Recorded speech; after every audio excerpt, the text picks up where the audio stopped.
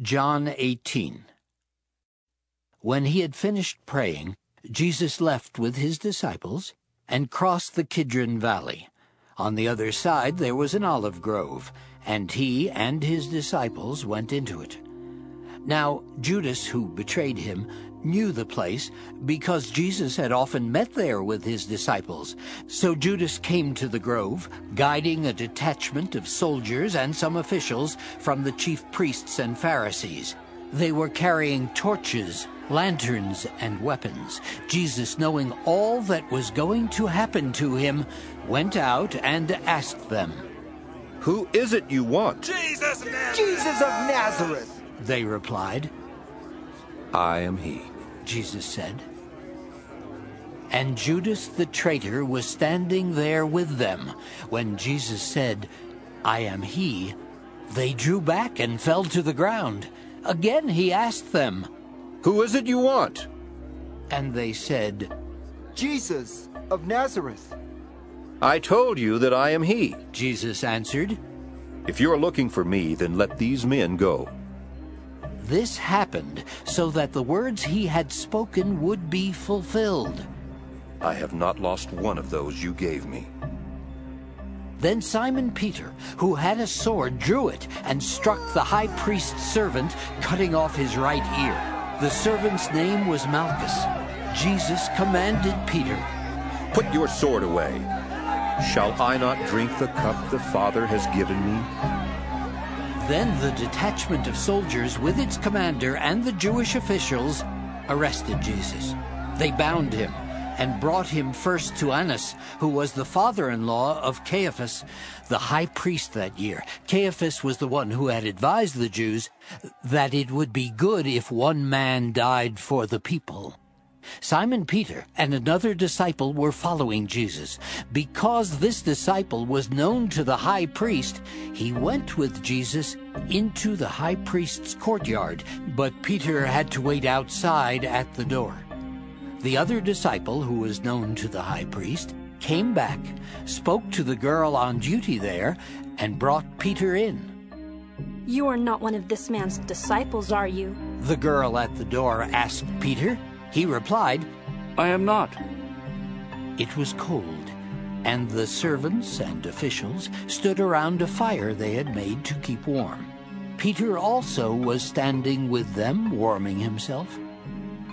Meanwhile, the high priest questioned Jesus about his disciples and his teaching. "I have spoken openly to the world," Jesus replied. "I always taught in synagogues or at the temple where all the Jews come together. I said nothing in secret. Why question me?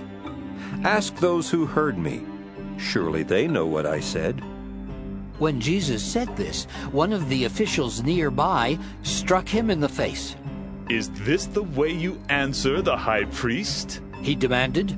"If I said something wrong," Jesus replied, "testify as to what is wrong. But if I spoke the truth, why did you strike me?" Then Annas sent him, still bound, to Caiaphas the high priest. As Simon Peter stood warming himself, he was asked, "You are not one of his disciples, are you?" He denied it, saying, "I am not." One of the high priest's servants, a relative of the man whose ear Peter had cut off, challenged him. Didn't I see you with him in the olive grove? Again Peter denied it, and at that moment a rooster began to crow. Then the Jews led Jesus from Caiaphas to the palace of the Roman governor.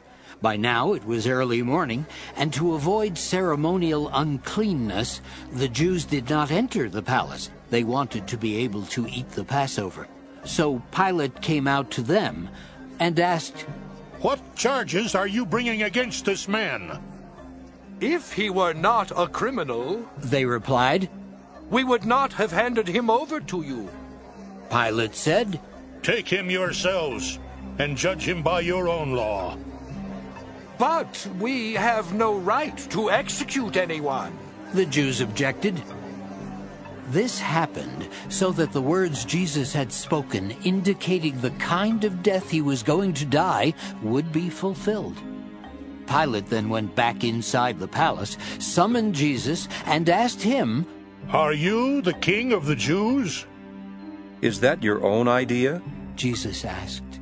Or did others talk to you about me? Am I a Jew? Pilate replied. It was your people and your chief priests who handed you over to me. What is it you have done? Jesus said, My kingdom is not of this world. If it were, my servants would fight to prevent my arrest by the Jews. But now my kingdom is from another place. You are a king, then? said Pilate. Jesus answered, You are right in saying I am a king. In fact, for this reason I was born, and for this I came into the world, to testify to the truth. Everyone on the side of truth listens to me. What is truth?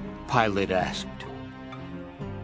With this, he went out again to the Jews and said, I find no basis for a charge against him. But it is your custom for me to release to you one prisoner at the time of the Passover. Do you want me to release the King of the Jews? They shouted back, No! Not him! Give us Barabbas! Now Barabbas had taken part in a rebellion.